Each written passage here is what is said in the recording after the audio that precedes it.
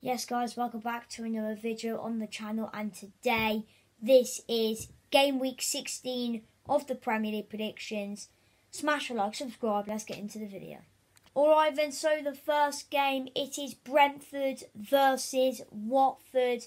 Now obviously, the time I am recording this, the game, I think it's probably just about to hit half time. I don't know what the score is, by the way, I actually don't have a clue, but I know a fact that Brentford they haven't lost a Friday night game in quite a long time. I don't know when the last time that happened, but for Watford, you know, can they end that run for Brentford? Who knows? Brentford, their last game was a 2-2 draw against Leeds. Watford, they lost at home to Manchester City. I can't lie, Watford have had some quite difficult games recently, and again, it's another difficult one tonight. Obviously, both teams were in the Championship last season.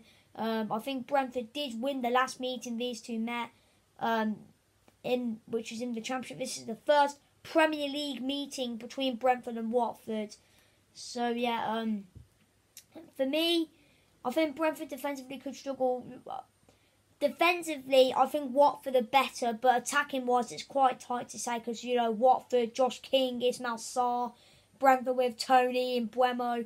For me, I think it will be a close game, but I'm going to back Watford just. I'm going to go 3-2 to Watford. Alright then, so the next game is Manchester City versus Wolves.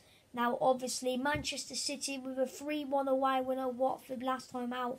Wolves only holding Liverpool until the 94th minute. Now, that's quite impressive for Wolves, obviously.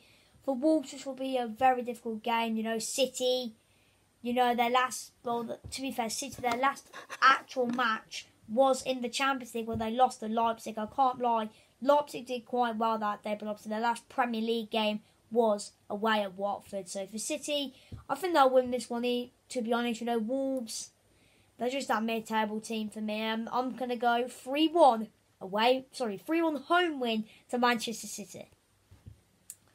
Alright then, so the next game, it is Arsenal as they take on Southampton at the Emirates Stadium. Obviously, Southampton, their last match, a 1-1 draw at home versus Brighton.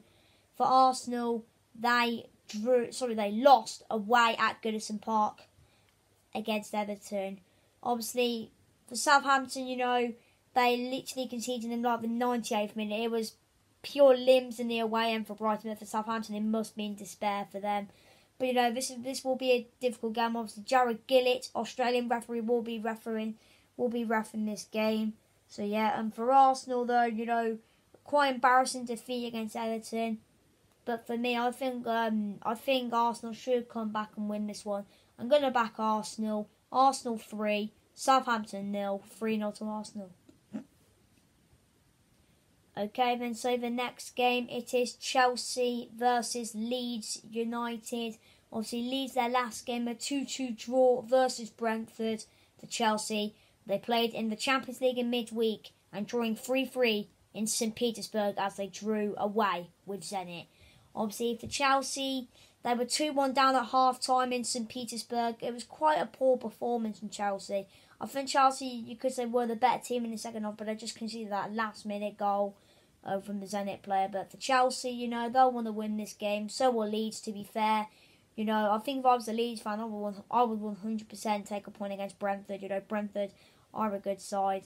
For me, I am going to back Chelsea just though. It will be a tough game.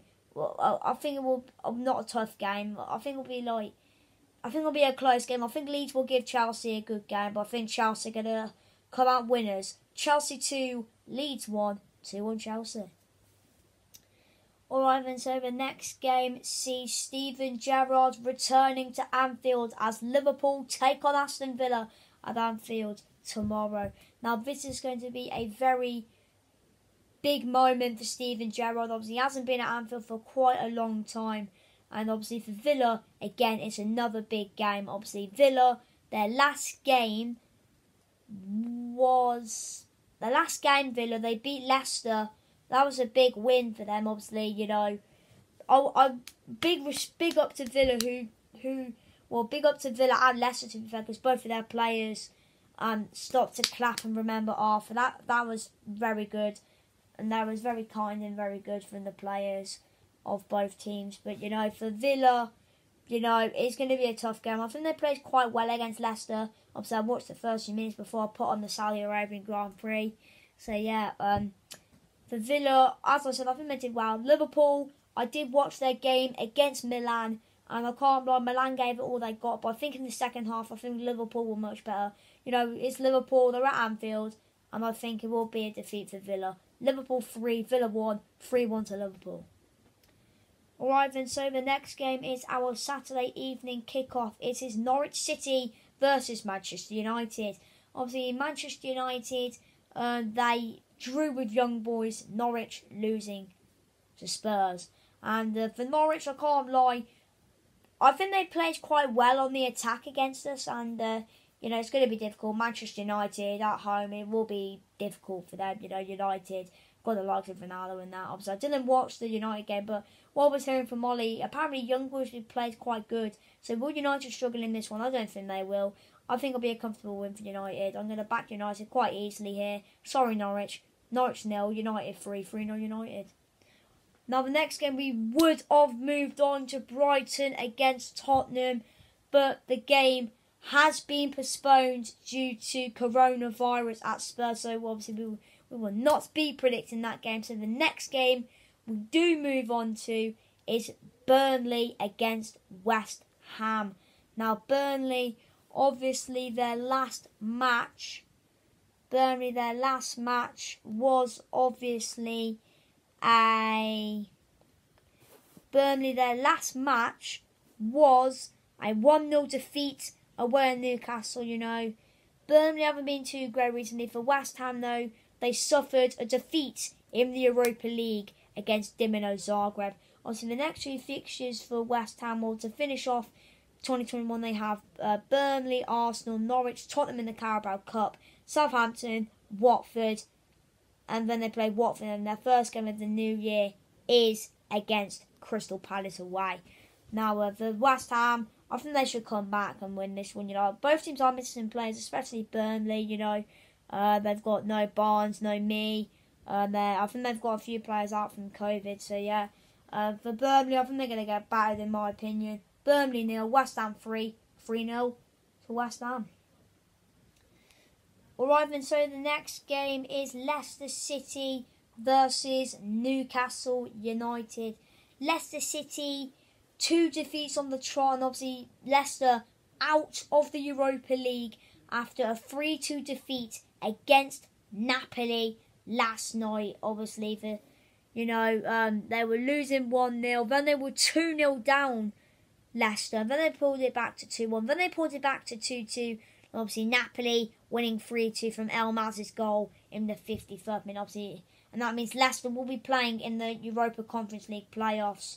Obviously, it was a heartbreaking night for the Foxes in Naples, and you know they've got a few tough games coming up. They got Newcastle, Tottenham. I'm not sure yet. Then they got Everton, Liverpool, Man City, and then they got Liverpool again on the 28th of December. So, you know, for Leicester, they've got a few tough games coming up, and for Leicester, I didn't really hear much stuff about the Napoli game, but Leicester, apparently, they just weren't too good on their day. I did watch a bit of it. I think Barnes' goal was superb, by the way. Newcastle, you know, again, I think this could be another game that they could win. You know, obviously their first win of the season, 1-0 against Burnley. Callum Wilson with the goal. Obviously, the last time I watched Newcastle, I watched the first few minutes of their match against Norwich. And when I did watch that Norwich game, I think it was a bit 50-50 in my opinion.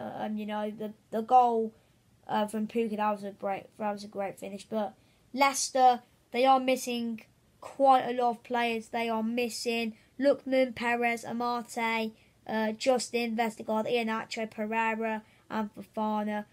So are Newcastle, to be fair, but they're only missing like Fabian Schär and Ryan Fraser. For me, I think Leicester are going to lose. You know, they've got a lot of players out. They've lost the last 2. I can't see Leicester winning. I'm sorry. I'm going Leicester 1, Newcastle 2. I'm going 2-1 to Newcastle. Alright then, so the last game even is Crystal Palace against Everton. Obviously Everton, they did beat Arsenal 2-1, that was a big game for Everton, a big win as well, but they are still missing some players. Everton, they're missing Calvert-Lewin, Alan, Davis and Yerry Mina, so saw some big players out. Palace only missing MacArthur, Anderson and Ferguson. Obviously last time these two met at Selhurst Park, it was a 2-1 home win to Everton. The last time Palace beat Everton at home, you have to go back to,